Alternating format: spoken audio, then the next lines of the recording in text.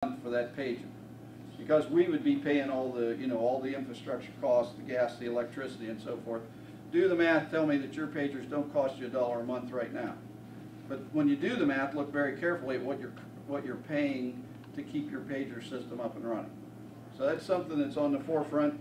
Larry, you'll actually see that at the steering committee on the 27th, or Jeff Lemming will, as a here's kind of the next thing we're going to be able to offer. And then I got to read a couple sections of law, because I know this will.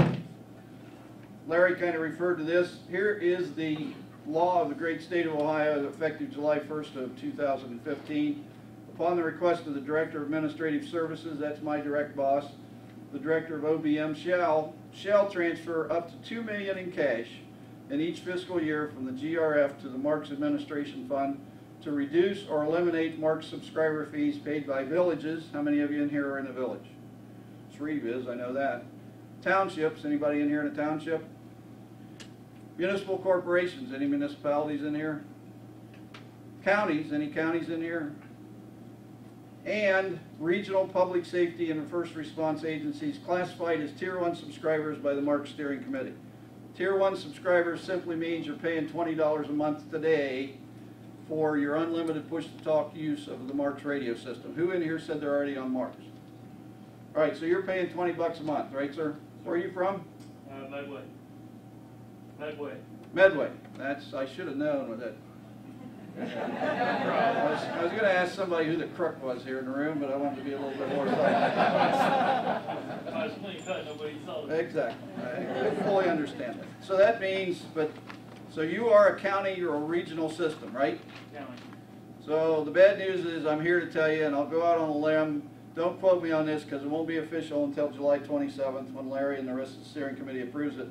Your user fees next year will probably be cut in half. So instead of paying $20 a month, you're going to be paying $10 a month.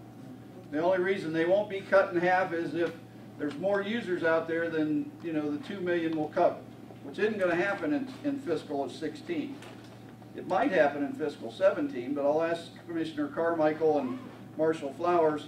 This is now in the state budget, the biannual state budget.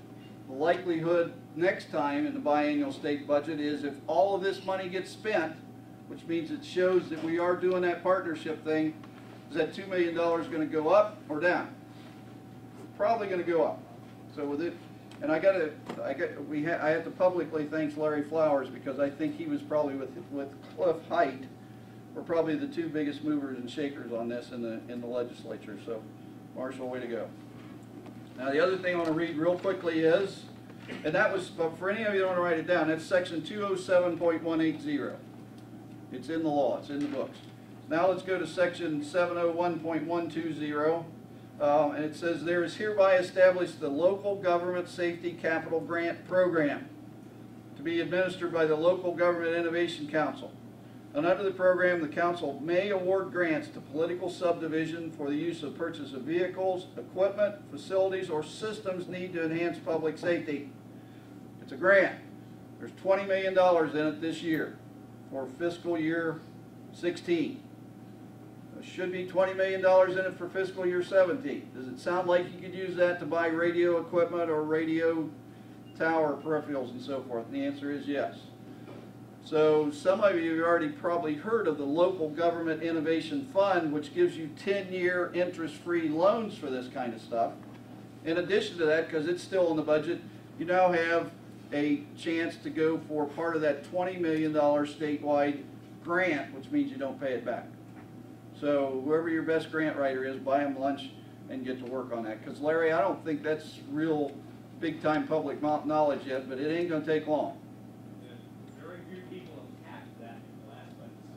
They didn't tap the loan because of the payback requirement. This now is a grant, so that's good. Two last things. Number one, and I'll just say this because it's true, you can't build and maintain a radio system that's as good as if we build and maintain it together. You just can't do it. You don't have the money to do that. We want to partner with you and build the best radio system that we possibly can afford in Wayne County.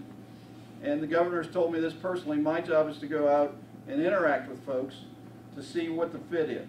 There's some real potential fits here in Wayne County, and we're not going to go away. And the reason I say we're not going to go away is that we now have an agreement in writing with Motorola that supports our system, and we have fixed costs for the support of the system, and also provides for necessary upgrades, because all these things are nowadays are computers, provides for necessary software and hardware upgrades through the year 2039, and it's all in writing. So one of the things that we heard loud and clear from our folks as we're partnering, we don't want to have to come back and suffer through this again in 5 or 10 years. So we have our largest single risk in our statewide platform covered in writing for the next 24 years. I think we can be pretty proud of that. That's a good thing. So that with that, hopefully I didn't bore everybody to tears. God bless America, God bless Wayne County, and thanks for your patience. Any questions from me, or for me? That's the kind of questions I like. Joe, it's all yours. Thanks very much for your time. I appreciate it.